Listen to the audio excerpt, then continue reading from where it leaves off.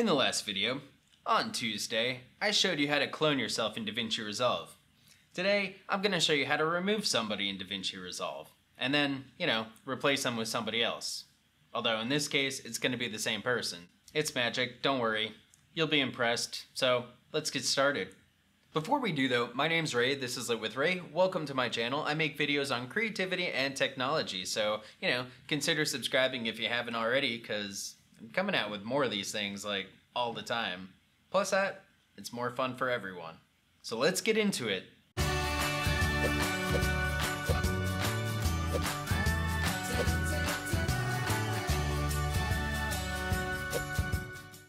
So this past weekend, me and my girlfriend recorded a video for our new channel, The Foodie 2, which if you haven't checked it out yet, you definitely need to, especially if you like food. I don't know why you wouldn't, you're a person, right? You like food? Awesome, check it out. I'll leave a link up here, down here, it's gonna be somewhere, definitely in the description though. And in this video, what ended up happening was we had multiple takes. So we're sitting here at this desk and I didn't say something right the first time, and the second time I said it great. Her expression the first time was good, but then the second time, So what we ended up doing was using the good take of me talking and replacing her in that clip with a clone. Not like an evil alternate universe clone, like Evil Terror or something like that. No, we ended up using the second take and replacing her with that. So I'm gonna show you the original take right now. Check out the video too.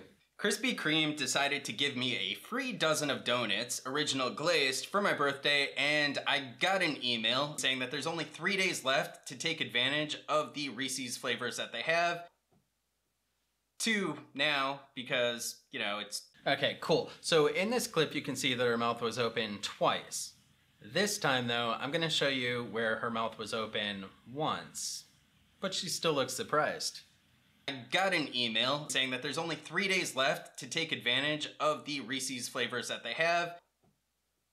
2 now, because, I got the email yesterday. Oh, but did you notice something? My mouth is not synced up. That's right, and there was a pretty heavy jump there too, right? Okay, don't worry, you're not imagining stuff and my editing skills aren't that terrible. I'm gonna show you how to fix that. So going back over, we're gonna use that top clip of Tara and we're gonna use the bottom clip of me. We're gonna go into the color tab, and first thing that I'm gonna do is right click and I'm gonna click on Add Alpha Output. You're gonna drag a line from the blue box to the blue dot, and that is going to activate your alpha layer. That's gonna output. So next what we wanna do is go to our power windows, tap on the gradient here, and then we're gonna rotate it because now we have something weird going on. It's like reaching into another dimension with my hand. Boom. So now let's see how that works. I got an email saying that there's only 3 days left to take advantage of the Reese's flavors that they have. 2 now, because, I got the email yesterday. Her mouth's shut. Look at that magic, and I'm synced up. So, it's the best of both worlds. All I did was add a gradient and switch the alpha output so that way part of the image was showing through and the other wasn't. Now, you want to make sure that if you are doing this, that your camera is going to be very still. Otherwise, it's gonna be really hard to work with.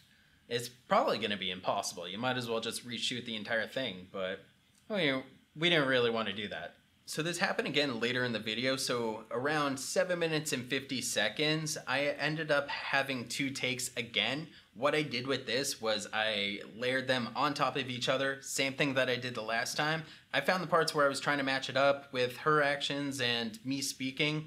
And, just watching, you'll see what I'm talking about. We're going to play it through the way it really happened.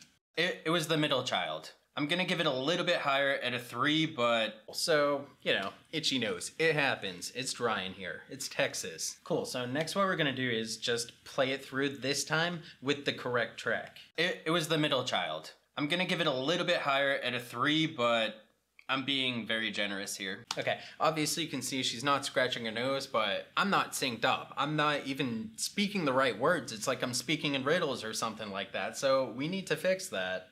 The subtitles or somebody's speaking over me. Dubbed, that's the word. I'm totally dubbed. So now what we're doing is we are going to create another gradient on here. Before we do, we need to add an alpha output. So we're gonna drag that line just like the last time. Same thing. And again, we're gonna drag it here and over.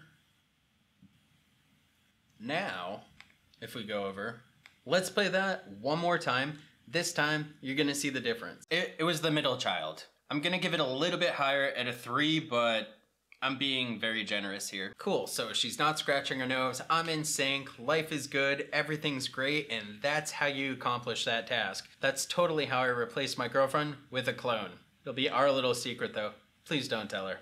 It's kind of like the 6th day or something like that. Now I did run into another instance with another one of my videos. Unfortunately, I just wasn't able to find it, where I did the same exact thing, but in that instance, I actually froze the frame. So I just froze myself actually and kept her talking and moving. And then right afterwards, I let it keep playing. There wasn't a ton of movement in it. I mean, if there's a ton of movement, it's gonna be really weird if you jump and the other person doesn't. So try and pay attention to your timeline and what's going on, because you definitely don't want that to happen. So if you ever run into a situation where this would have been useful, but you just didn't use it, I wanna know down in the comments below. Also let me know if you have been using it. I'd love to hear about it. Go ahead and smash that like button if you got value out of this. If not, then I really don't want to hear about it. Don't forget to hit subscribe. Ring the bell while you're at it, because, you know, you want to know when I come out with my next video. And until next time, I'll catch you later.